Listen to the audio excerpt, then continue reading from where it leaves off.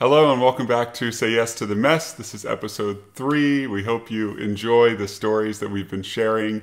Thanks for the feedback so far. If you're enjoying them, we'd love it if you would like the video or leave a comment or subscribe so we know that you like them and we can keep making them for you.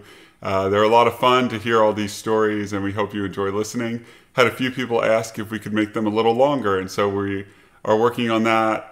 This story from Joe and Rebecca today is we left in a little more detail, and there's a little kind of back and forth. We shared a few stories from our side too. So we hope you enjoy it. This is episode 3.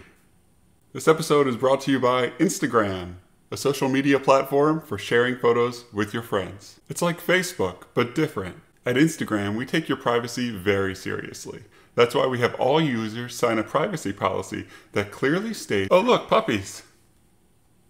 If you like photos of homemade sourdough bread or ads about things you were just discussing with your spouse that we totally weren't listening to, check out Instagram. So thanks to Instagram for sponsoring the show. Here's our friends Joe and Rebecca.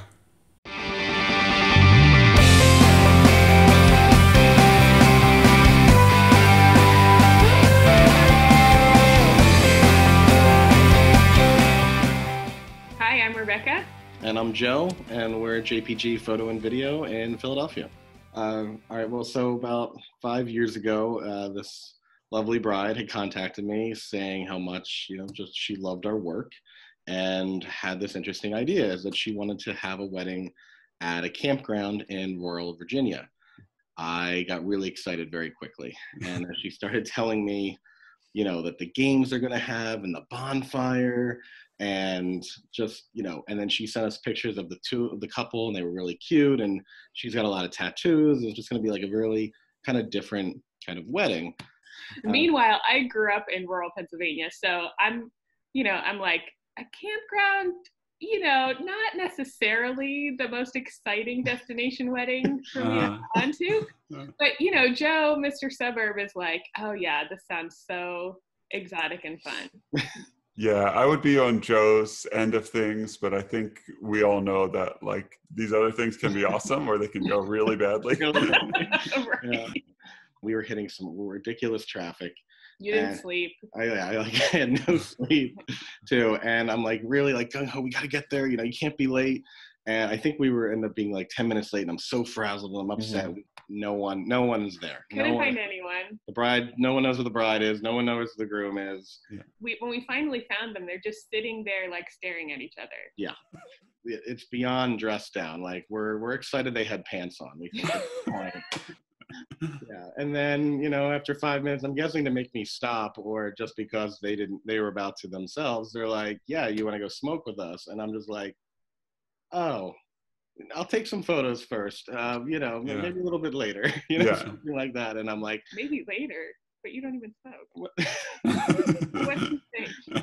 Well, you were stressed. I mean, I don't know. What are you going to say at that point? You were like, no. They show us to what I'm picturing in my head as like a romantic cabin. Okay. It's like a juvenile detention center. There are like 8 bunk beds in the same big room, concrete floor. No bathroom in this building. Plastic mattress. Yeah, right. No bathroom in the building. And I said to Joe, oh, wow, like we don't have sheets. And the people showing us, we ask them like, where do we get sheets and towels? They're like, oh, you didn't bring them? So at that point, I looked in the GPS, which, we were getting really spotty cell signal because we're in the middle of nowhere. The nearest store is a Walmart that is an hour away. Well, I guess the wedding party mysteriously left, right? Well, that's what you were getting to. Right before the reception, the wedding party disappears to, I guess because they didn't want to wait so long to eat. Okay. Yeah. So they drove that same hour that I drove to Walmart to try to get more pizza and beer. Oh, yeah. Right? That's what it was. But meanwhile, the reception is starting, so they go to do introductions, and there's the wedding party. They're off getting pizza and beer. And because there's barely any cell phone service, no one's getting in touch with anyone, and she ends up walking in just without the wedding at all. Like during dinner, at some point, this the one person who wasn't in the bridal party who actually probably did more work than the bridesmaids. That happens too often, right? We thought she was befriending us, and I think she was, but maybe because she wanted something else. I don't know. Long story short, we find out she tells us two things. One, the campground and how it's broken out. It's broken out into basically weed, cocaine, and threesomes. And we were put into the weed area. Okay. But she wanted to know if we wanted to move into the threesome area. And oh, yeah. We were cool with not doing that. With not moving, yeah.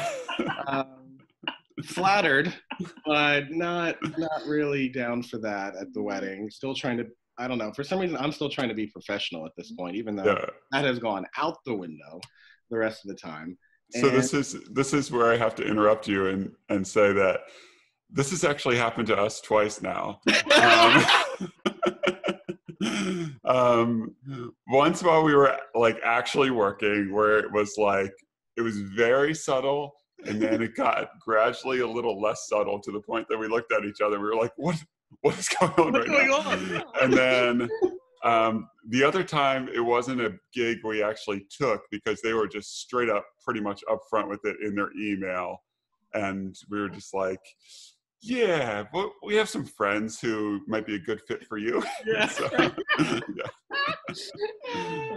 hilarious. Yeah. It must be the casualty of the married photographer duo. Yeah, maybe we all just put off this vibe, I guess. Hey. Yeah.